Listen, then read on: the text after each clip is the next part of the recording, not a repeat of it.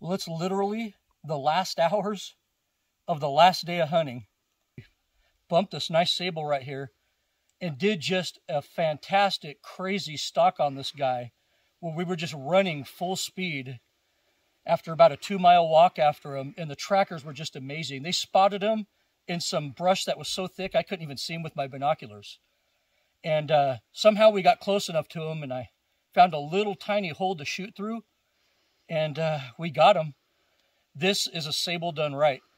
If my viewers are wondering why I don't have a sable on the wall already, and this is my first sable, it's because most of those sables in places, you know, we usually hunt in South Africa or even some places in Zambia, those sable were basically bought at auctions and released on a high-fence property for you to hunt.